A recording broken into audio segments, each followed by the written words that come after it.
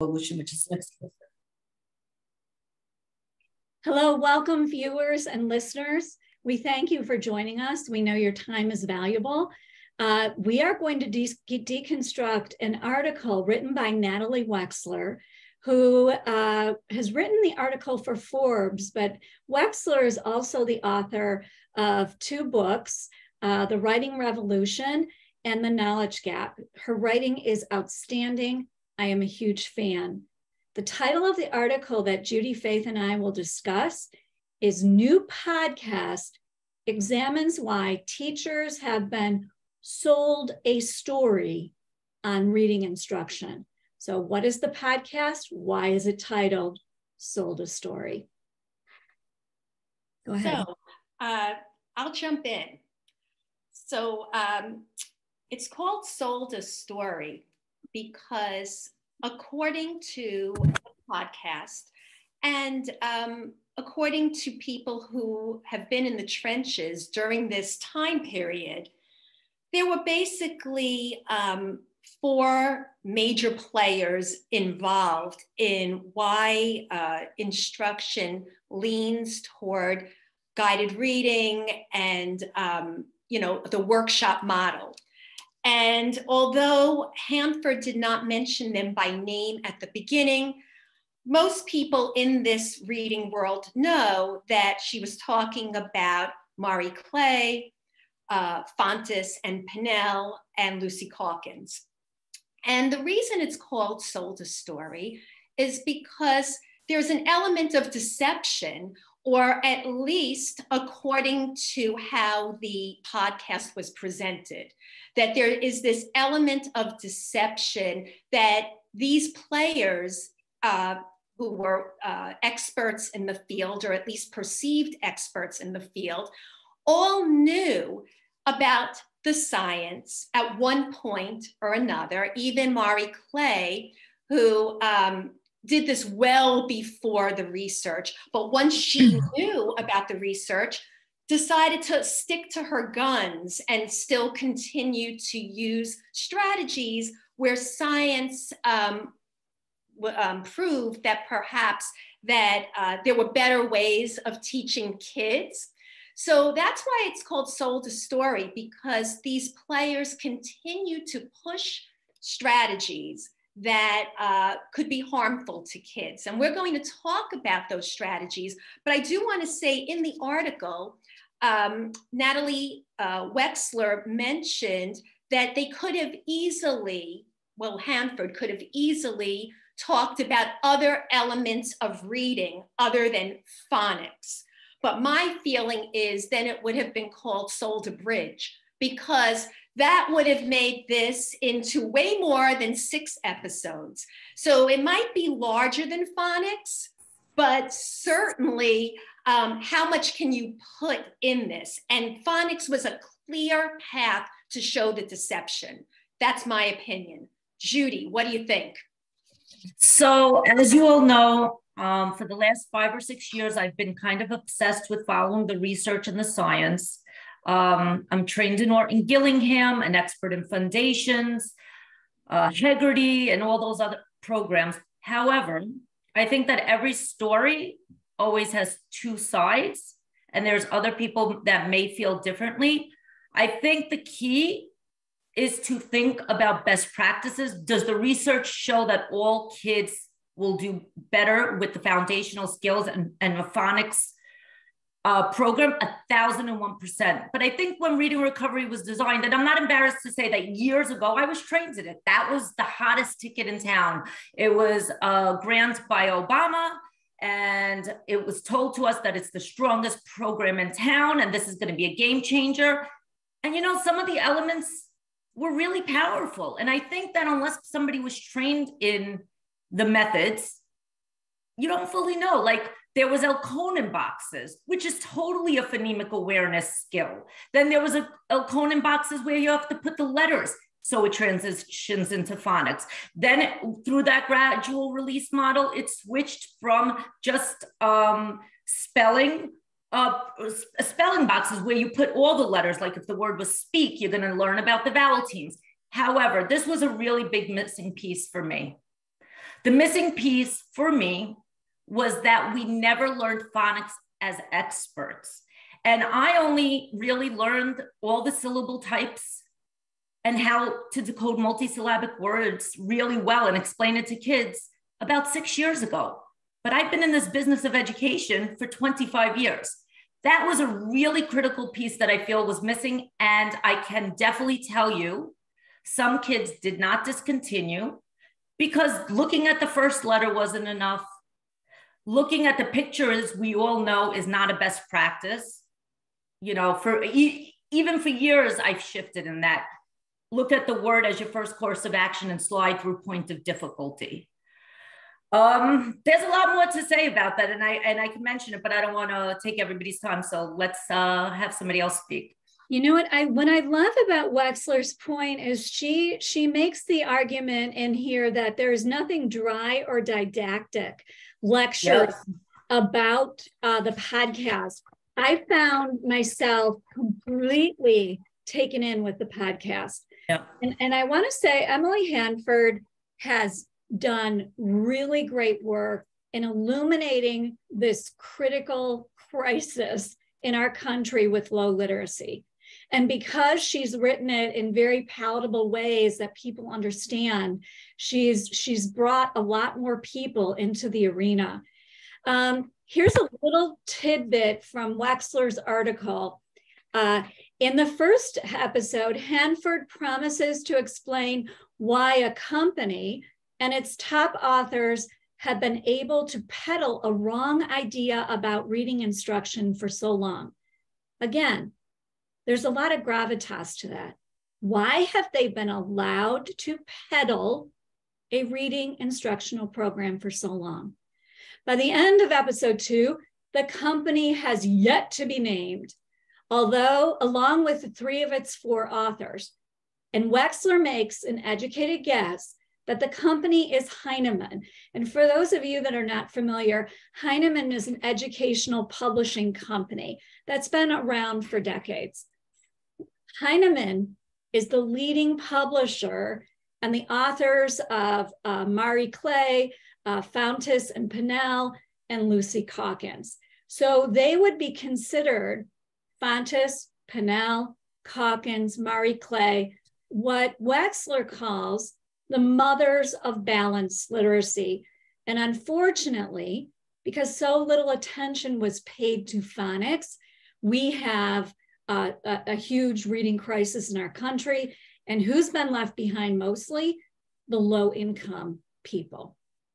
So I think we need to really address what Wexler was talking about, as far as that this was a missed opportunity on Hanford's part to discuss something more than just phonics, because reading is way more than phonics, right? There are other aspects.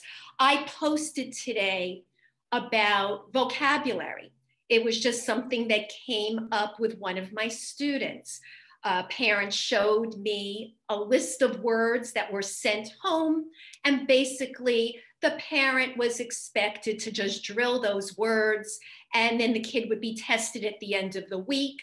And certainly that's not a best practice either, and it has nothing to do with phonics. So there are missing pieces overall in reading. Vocabulary, there's this content knowledge piece. There is, the ability to be able to hold information together as you're reading. We know it's way more than phonics. But the question is, was this the place to start talking about all of those things? I think that is the question. In my mind, when Wexler said she just barely scratched the surface, well, yes, it could go way deeper, but I think the sexy story here, and of course, all journalists are interested in a sexy story, it gets attention. The sexy story here is a story of deception. That to me is why she focused on this piece, because it's tangible. It was something where they actually kept the information from the public, tried to hide it so that they could keep pushing their program, making their money, keeping this political power and control machine going. That's how I feel about this. Not to say Wexler was wrong, because I certainly think reading has a lot more parts, but I don't think Hanford would be able to cover it well in 6 episodes if she went into all of these other areas. It's the dangerous part. Wexler did make a very, very good point. However, I think she was also saying we can't just look at phonics. We have to look at all the pillars of literacy and also writing. Because what I'm seeing lately with working with kids and so forth, there's kids that can read, but then they can't even write a word like said. So they have to go hand in hand with explicit instruction. But the other thing is, you know, we need to look at the whole literacy block. What does that look like? Okay, so some schools have been doing foundations or another phonics program for 30 minutes. Does that guarantee that the test scores are going to go up, up, up? No. So every school seems to be at a different place. Some schools have core knowledge and then they have foundations, which is science aligned. Some schools have TC still, and then they have foundations. So, you know, it's very hard to look at data because so many different things are going on in so many schools. And I think the most dangerous part for me is that many schools, teachers are rated directly on how kids did on the benchmark literacy, either TC running records or FMP running records. So right now, I feel like a lot of teachers and administrators are getting a mixed message. Let's move to decodables. We're going to do the science of reading. We're going to do Acadians. We're going to look at oral reading fluency. However, your rating depends on how they did on leveled literacy assessments, running records. So problematic. And I think Wexler was thinking about that. This is an opportunity. The world has a problem. How are we going to fix it this time so that we have success? Because guess what? Phonics was in style when I first started teaching a while back. I don't want to tell, over 20 years ago. All of a sudden it disappeared. Why? So why? Judy, would you please explain? We have a lot of people who have no idea what you're talking about with running records, or will you please explain what you're talking about as far as children and benchmarking? All right, so I know Faith might chime in when I mention her pet peeve with balanced literacy. Yeah, I know, it's ready. Mine doesn't work, but it's ready. But okay, so running records were basically a tool that you would listen to a kid read. And that is a beautiful thing, to listen to a kid read. That's a very critical thing. And you got to see what behaviors they had. Are they pointing? Are they sliding through words at points of difficulty? But research is finding that the flaw in that was, and not everybody was doing this, but that you were doing an MSV model, which is miscue analysis, right? You were looking and to see, are they using meaning? Are they using structure or syntax? Are they using visual print? So it's a strength, it was designed as a strengths-based model, but if you taught to that model and ignored teaching kids how to look at visual print and how to decode words, that model kind of missed the boat a little bit. But meaning is very important. So I don't think the intention was as bad as everybody thinks in this world, but I think that, you know. Well, I think, you know, I want to get to this point because I think it's really the nugget of the whole article. Yeah. Marie Clay. So Hanford states in her podcast that in 1978, they have a clip where Marie Clay, who's a researcher, tells people we don't know what's going on with the brain and reading, and we probably never will. But here's the news flash for all of you that are not in education, and some of you that are that don't know this. Brain research is real. It's out there. There are really smart people who have written great books about the research, and they've done MRIs, specific MRIs on people's brain, and they know exactly which areas of the brain are light up and the brain's letterbox, what happens in the brain. And I'm not a neuroscientist, but that we do know, definitively we do know what happens in the brain. And we know that people have to be explicitly taught. Okay, so there was a lot just said there. From dun, dun, dun. And a lot to unpack.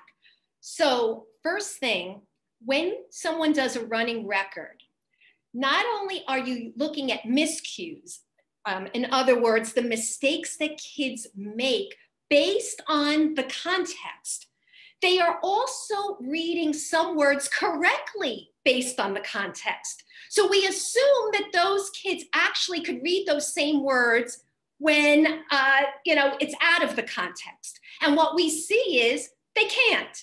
All right, so that's the inherent problem with a running record. It assumes too much. It assumes that kids, even if they're getting the words right and it wasn't a miscue, that they actually could read those same words in isolation. That's number one. That's what's very wrong. Number two, I want to say that I think that Marie Clay did not do something intentionally to hurt. Yeah. I want to put that out there, that when she did this in the 70s, I truly think that her research at the time was revolutionary. As Dr. Sam in our group mentioned, he was talking about, the good. And the good is that there was finally a point in time where we tried to make scientific judgments about kids. Unfortunately, what she did was not science. It was observation, and it was reading into observations, because we didn't, as Mary just said, we didn't have the ability to get inside a kid's brain. So there were a lot of assumptions made about what good readers do, when it was really, that's what poor readers do. So there were a lot of misunderstandings along the way. So I don't blame Marie Clay for that.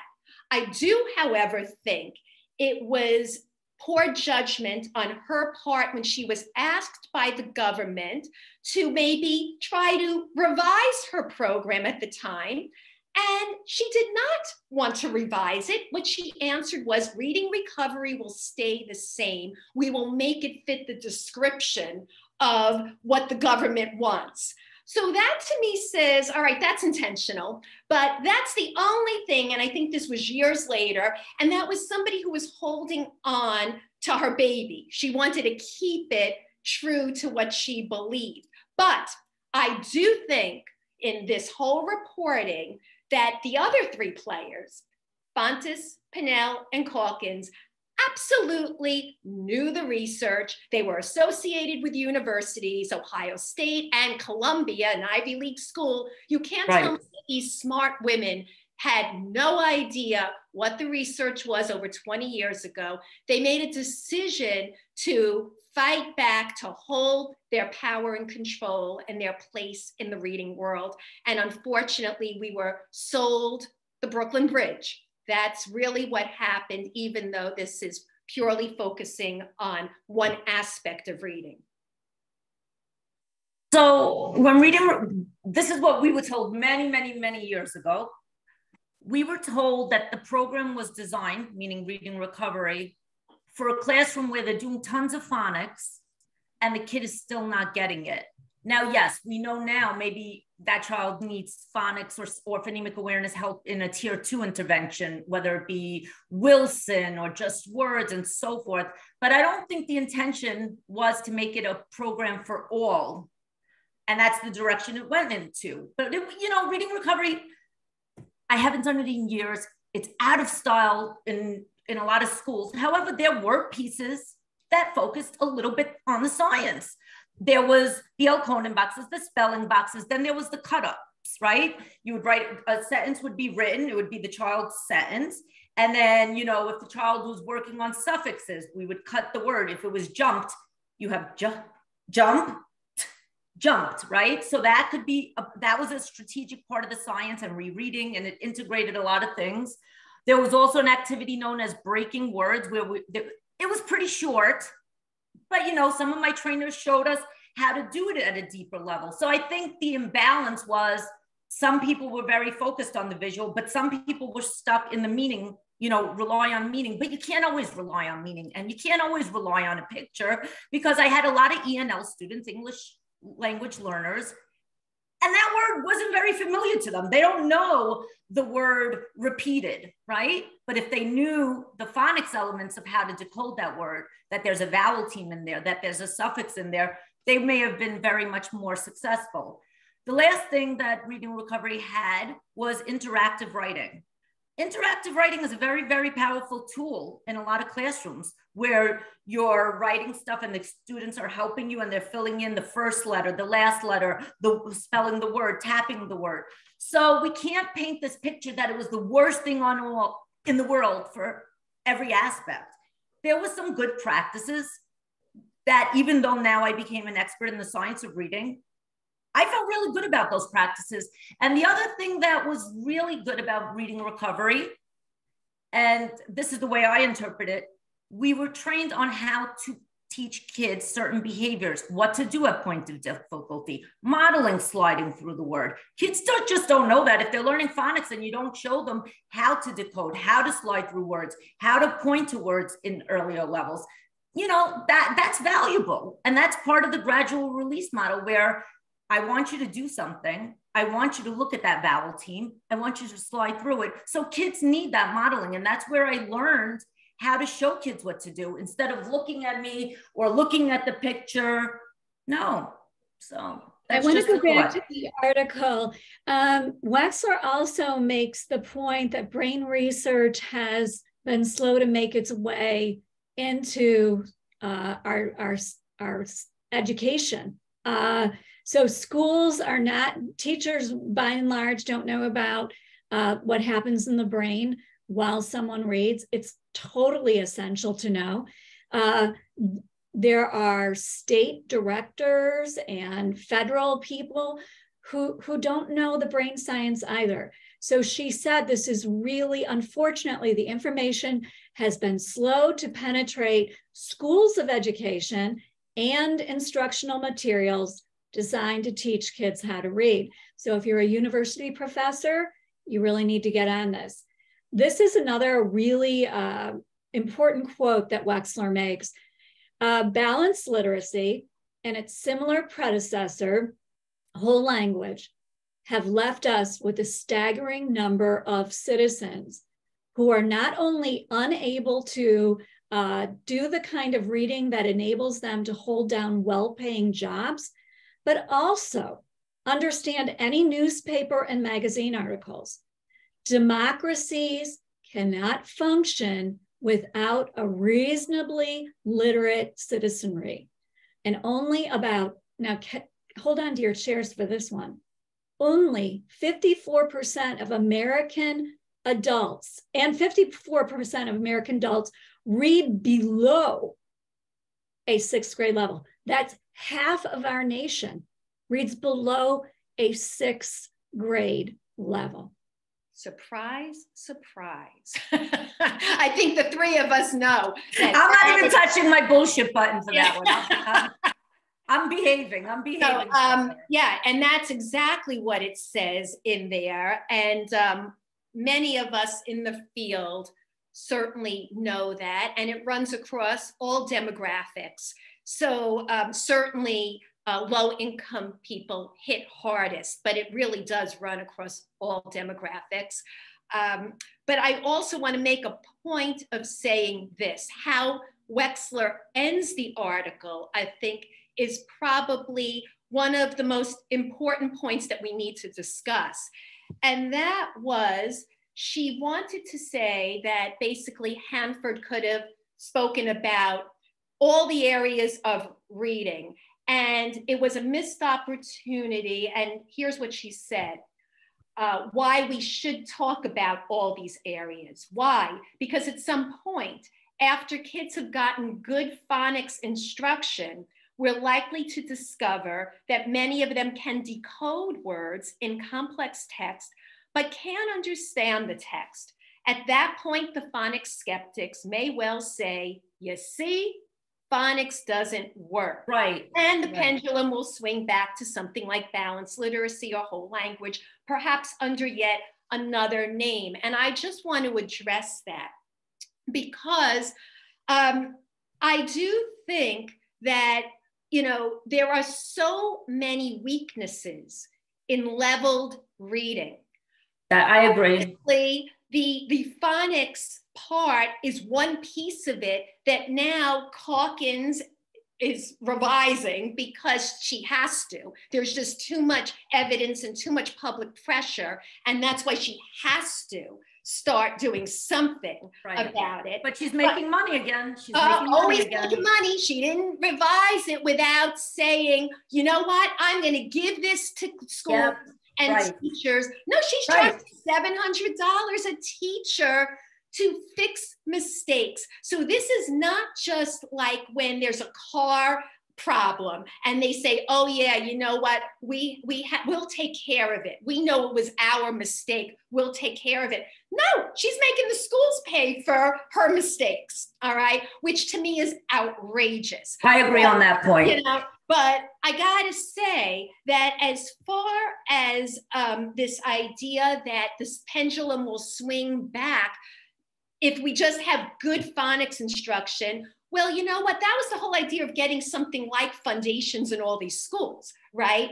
The problem is we never removed the level literacy. We did this simultaneously and did not reinforce the phonics with decodable books. So kids were getting these mixed messages. And that's why reading first, because of all the political pressure, never did what it was supposed to. And I could attest to that because I was right in there as a regional literacy coach during Reading First.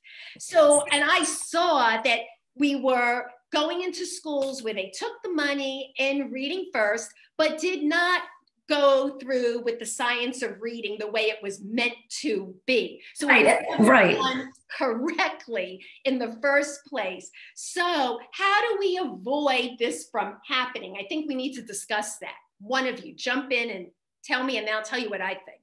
So well, I think, oh yeah, go Mary, go Mary. So phonics, what I love, we all know, but we're going to make it clear to our viewers and listeners, phonics will not help you understand what you're reading.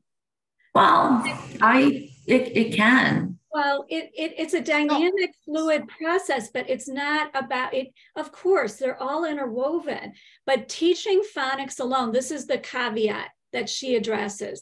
If we focus on phonics, that doesn't mean that kids are going to understand vocabulary. It doesn't mean that they're going to understand what they're reading. So it's a process, everybody, that really begins before a baby is born. I ran into a person in the park. I lost my phone the other day in the park while I was walking my dogs. And I wanted to pay this person for helping me find my phone. And she had a little granddaughter with her. And I asked her, oh, does she like reading? And I said, you know what, take the money and I want you to buy some books with it. Language, vocabulary is beginning from the moment of birth.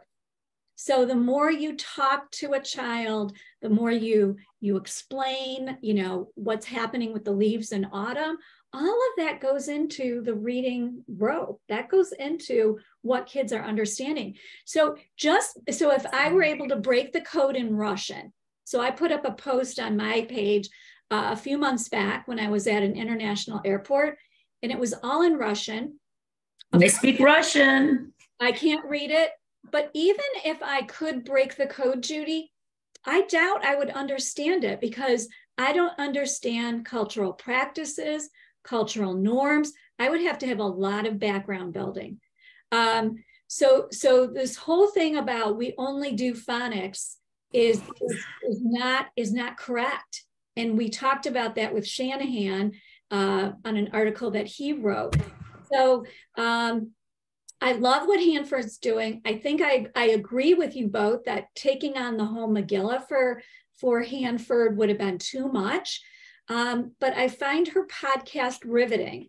And I urge all school leaders and state leaders to listen in.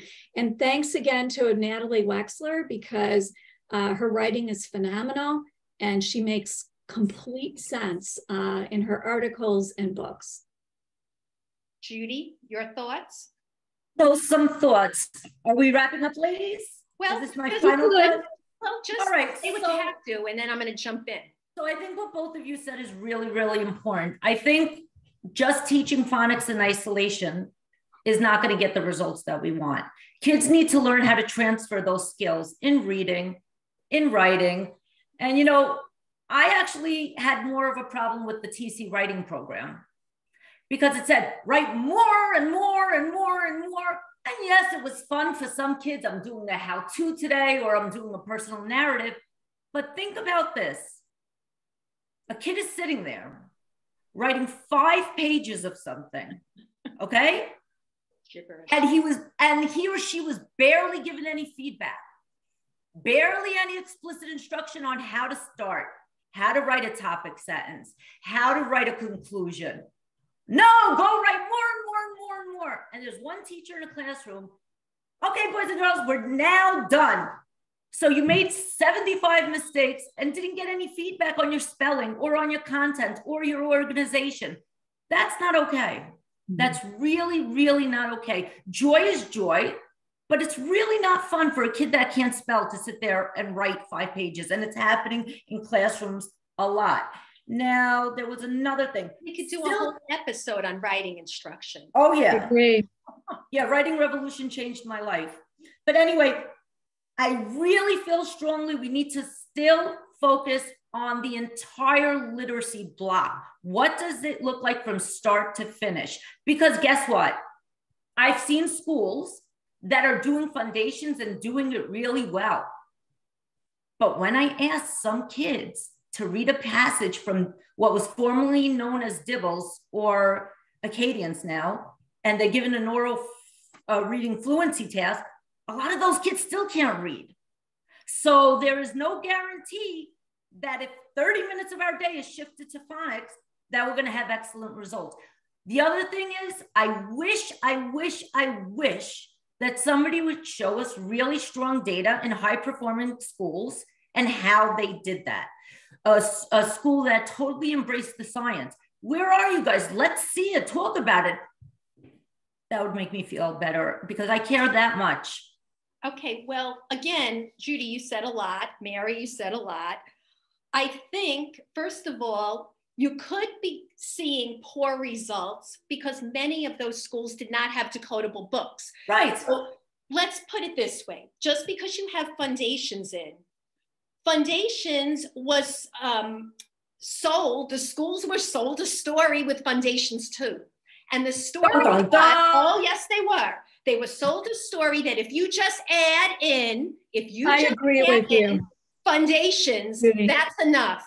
And Barbara Wilson never really said, well, don't combine it with level literacy. It was basically, if you just add this in, you're covering all the. So I see what you're saying. You're saying well, let me just finish. Let me just finish that. I think that we traditionally have added in programs without taking away what's wrong. And so people add in Hegarty, they add in foundations, they add in lots and lots of things. And then they wonder why they don't get the results that they want. But they never look at the whole picture and they don't take away what doesn't work or what could actually lead kids into the wrong direction, which leads me to the other piece of this. Will it be a problem for schools to say, okay, phonics, phonics, phonics, and keep level literacy? I think, yes, indeed. Yes, indeed, it is a problem to have both of these. But I would think, unlike what Natalie Wexler said, when the pendulum will swing back, I think if teachers know what works in phonics and they say, well, what happened here? We did so well. We're doing an excellent job with phonics and kids still can't read. Now that we know more holistically about the reading process, it should open up questions for schools and say, well, why is that? Do we have these other pieces? What are we using? If we're using leveled books and kids are getting a daily diet of something from a low level, how could their comprehension or vocabulary ever grow? That should be the next question. So I don't think that this reporting needed to go into that piece, but I do think that school districts need to start conversations and realize that this reporting does scratch the surface. I do think she's right. It does scratch the surface. There is something deeper, but I don't think you were able to address everything, but it should open up a conversation. As is, that's why I wrote my books, okay?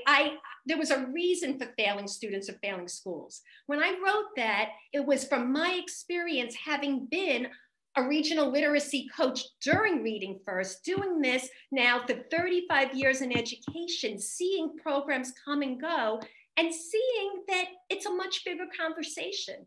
So I just wanted to put that out there, that I think it was a really good article. I think they both brought up very good points.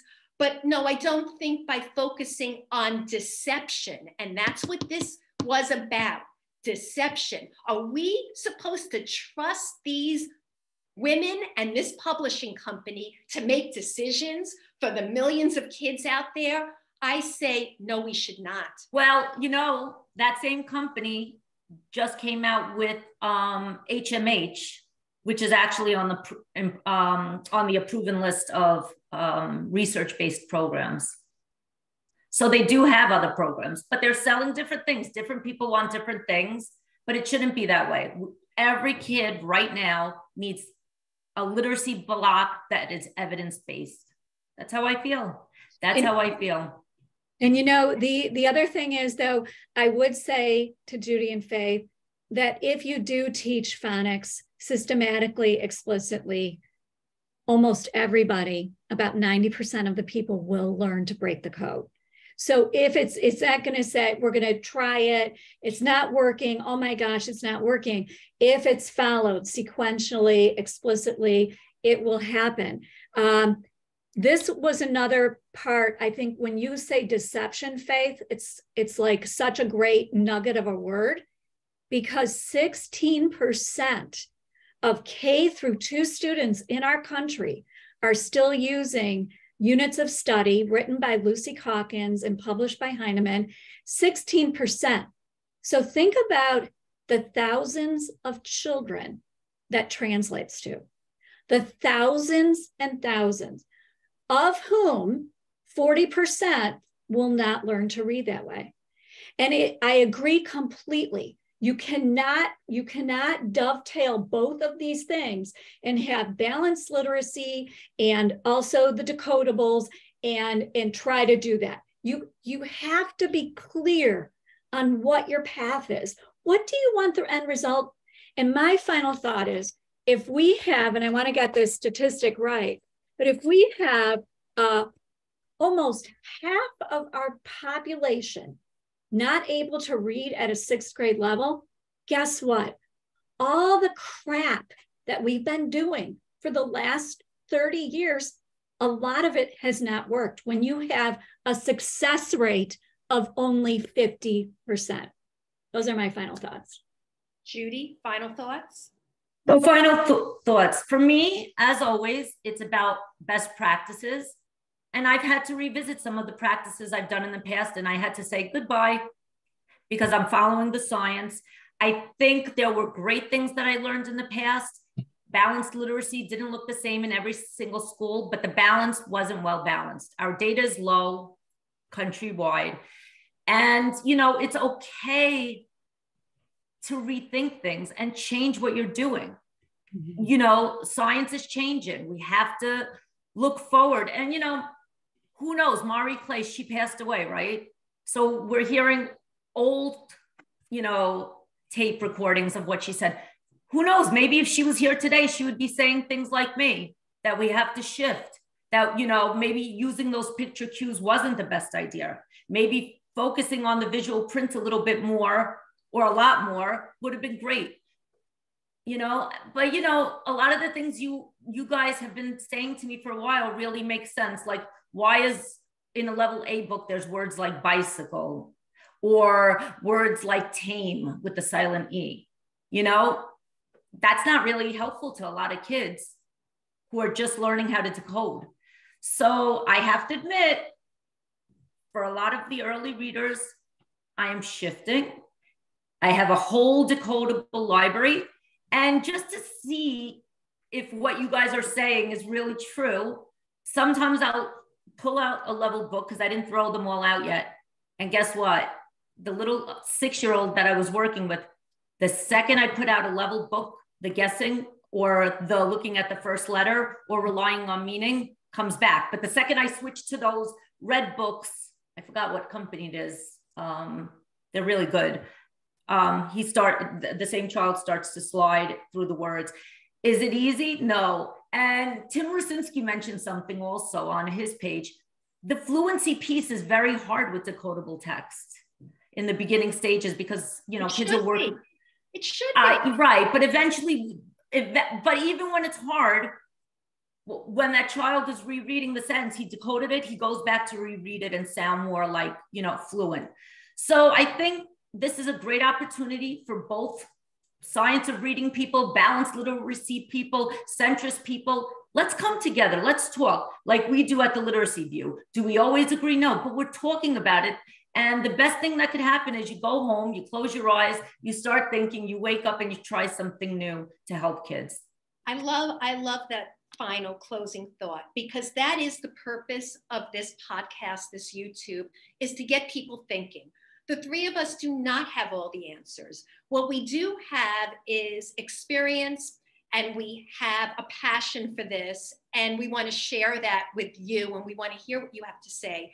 My final thought is, you know, as far as Marie Clay, I don't want to go backwards, but she did have an opportunity to change and didn't. So I don't know where she would be now. My assumption is she would have been forced up against a wall like Hawkins to have to do something to kind of keep herself relevant. That's my feeling.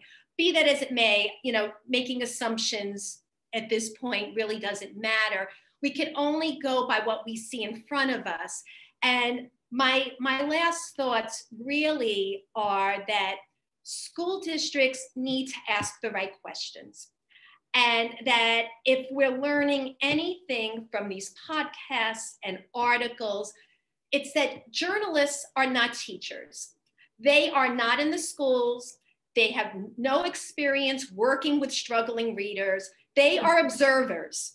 They are watching and writing, and they want sexy stories so that people will read what they write and listen to what they have to say.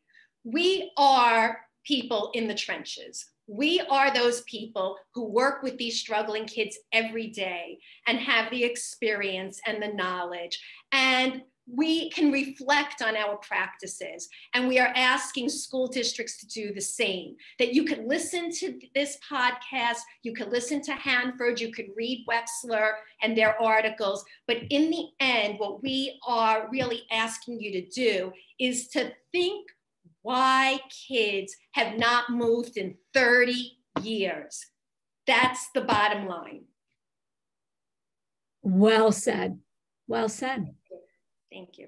And we thank Natalie Wexler for writing her article, and it's been an honor to discuss her article, and to Emily Hanford for creating the podcast. So we hope you tune in and subscribe to our YouTube channel, The Literacy View, and you can find our podcast anywhere you get podcasts, and it's titled The Literacy View. So join us on Facebook too, The Literacy View. Bye now. Thank you so much for your time.